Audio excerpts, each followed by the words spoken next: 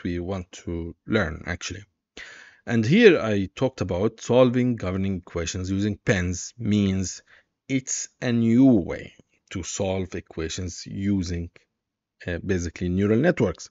It doesn't use finite difference or finite element. It is actually a new way to do it. And in this case, we have basically the the pens. We are going to apply it in ODE. However, we can apply pens also for PDEs, which is partial differential equation. And the way we do it is by having a network. The network will have an input. In ODE, we have time, and the output was basically the location of the mass.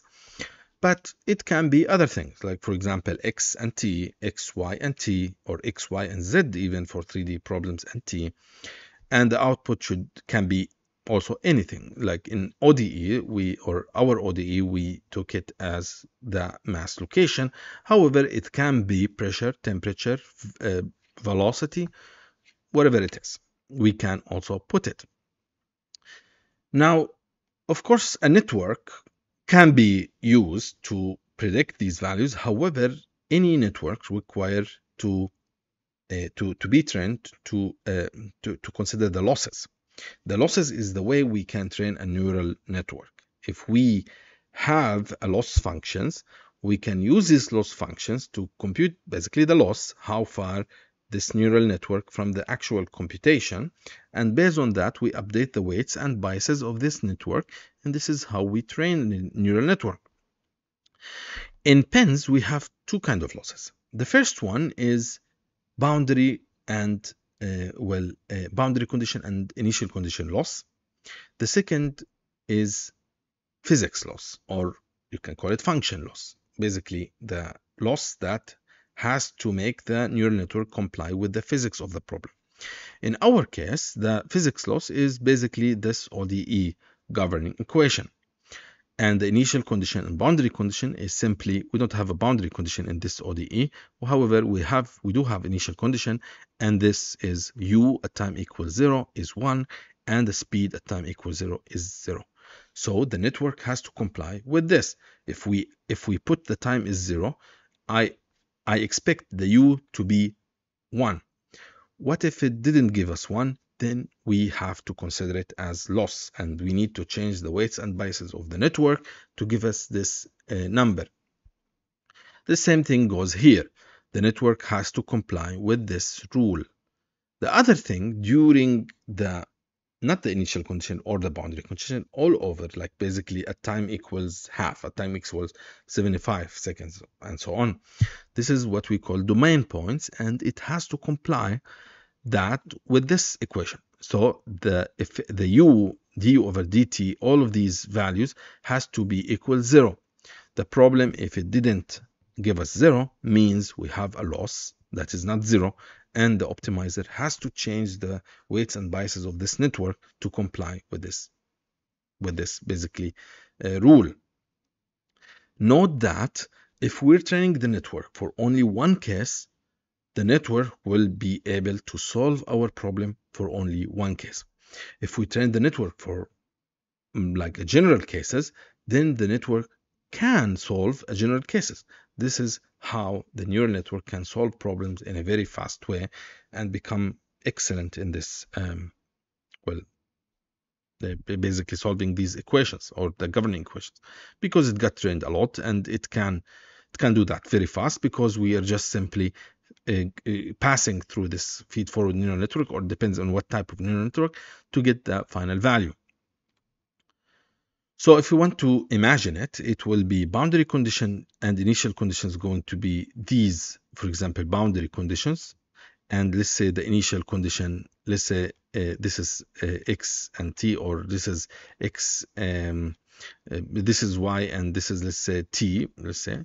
And so the first row is going to be our initial condition, and all of these points on this side and this side is going to be our boundary condition.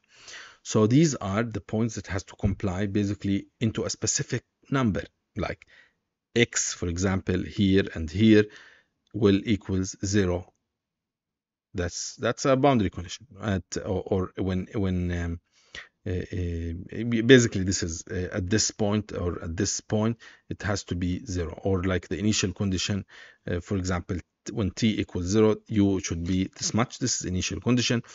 Boundary condition, I would say, like if you have, for example, a string and you pull the string and it will keep vibrating, the tips of the strings has to be, let's say, at time equals whatever, it like any time, any point in time, the u of these strings, the displacement of these string should be 0. This is boundary condition. Of course, however, the in between, that means when time is not 0 and when x is not 0, or like the tips of this string, for example, we are having boundary points, and these boundary points has to comply with we have a domain points, and these domain points has to comply with the governing equations. So in all these pins problems, mainly we define the pins network, which is what is the inputs, or how many inputs are there, how many outputs are there, and then define the initial condition, boundary condition, to actually write the loss so once we define these, because we need to comply with these during the loss steps. After that initial condition and boundary condition is defined, the optimizer is chosen. In Adam or other optimizers can be used. And after that, we need to write a loss function. The loss function is basically one is based on initial condition and boundary condition, and the other loss is based on the domain points, and both has to be summed into a total loss that will be used by the optimizer to train the network. We keep running the training loop until we have a convergence, which is basically the weights and biases are not changing anymore, and then this is the results will getting plot.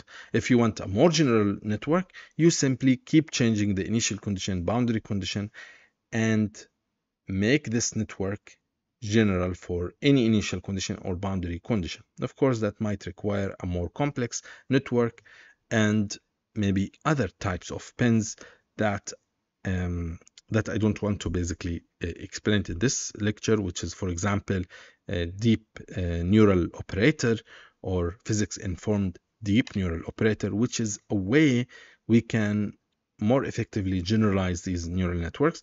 However, it's not our topic. Our topic is any pins network should be able to be generalized, however, if we use the correct type of pins network. So with that, we understand hopefully that how to solve a problem using pins, how we actually we write the loss functions, and actually the data we actually use is simply from we make the data because it's points that or of course has to comply with this equation. So that's it, and this is how pins works, and this is how we can solve these equations using pins. So thank you very much.